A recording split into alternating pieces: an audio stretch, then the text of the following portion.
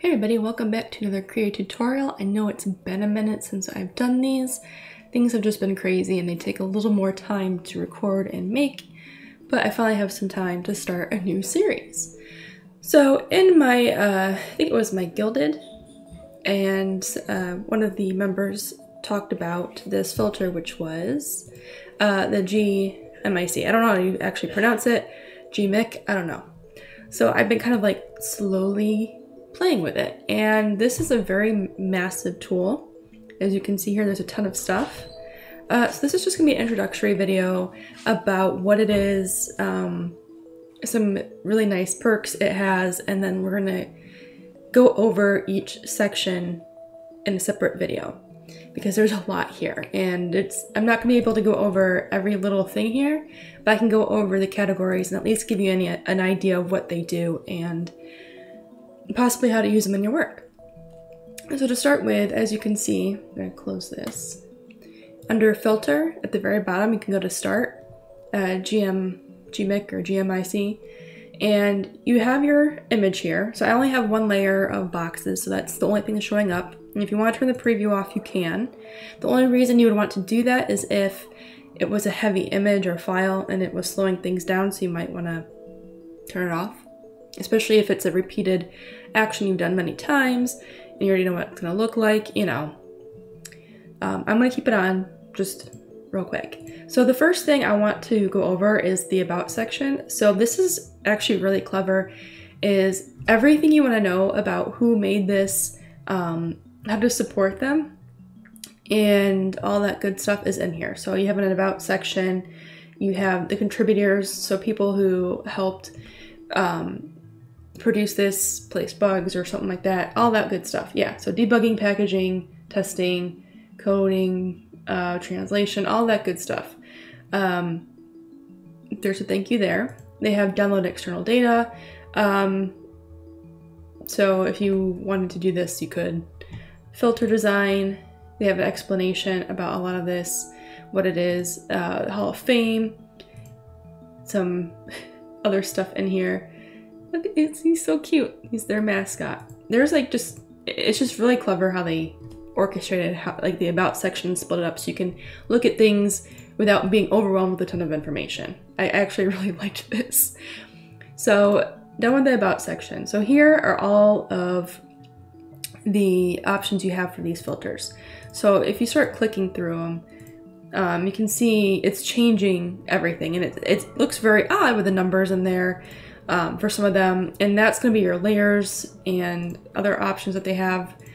This is so cool. I mean, if you're making tiled backgrounds, I know we have a feature where you can, in Krita, where you can see the whole pattern or whatever it is on your layer and see it repeated around the canvas, but not, it's not extending the canvas size, so to speak.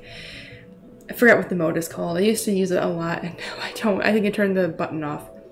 But now you can look at it here and kind of have it do that automatically with your image. So these squares, I want to make an array, so it does it automatically. I don't have to worry about blending it in with the edges of the image. You know, it's just really cool stuff.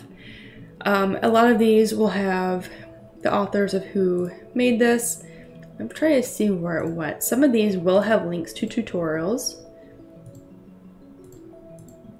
There was one in here that did, and I thought it was really, really interesting. Oh, there you go. He was a montage. Nope.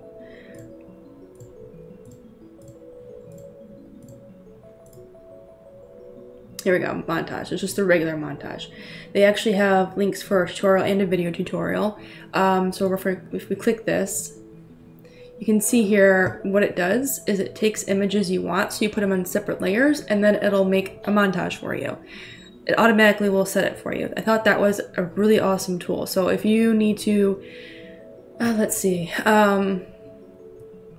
just do a quick, like maybe like meet like those artist memes or whatever, where you have your picture in the middle and all the pictures around it. You could do something like that, I'm sure. I just thought this was a really awesome and very powerful feature to have in Krita. So I would recommend checking that out. I'm definitely going to check it out.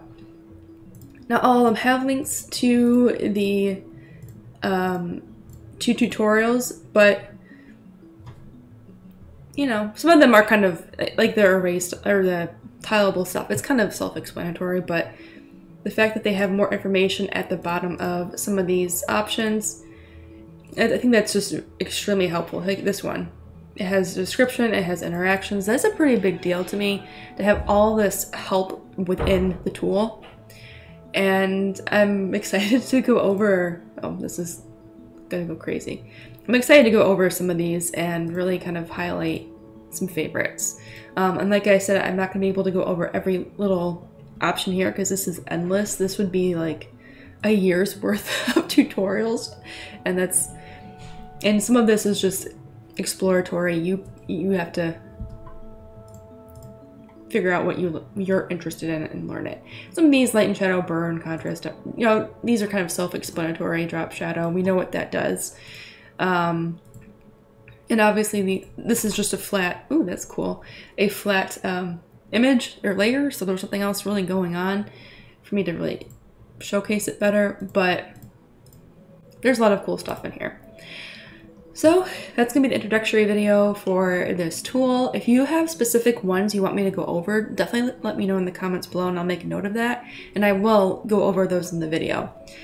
It makes more sense for me to make a video on features and options that you actually want to know about versus me picking and choosing, because what I might see as interesting, you may not. And I want to try and make sure that these videos are meeting your needs first. So yeah. Alright, so that's it for this introductory video. I hope you guys go take a look at it and at least kind of get familiar with the whole system and kind of clicking through and seeing what looks interesting.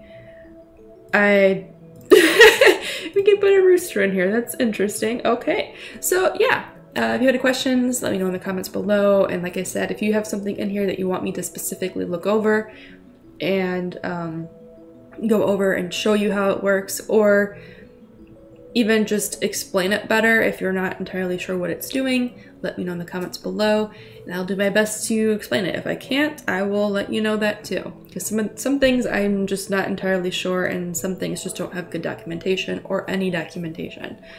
But this, I don't think I'm going to have that issue with this. They seem pretty thorough in everything. Alright, so make sure to subscribe so you don't miss out on the next videos, and make sure to like this video if you are excited for this series. Thank you guys for watching, and I'll see you in the next one.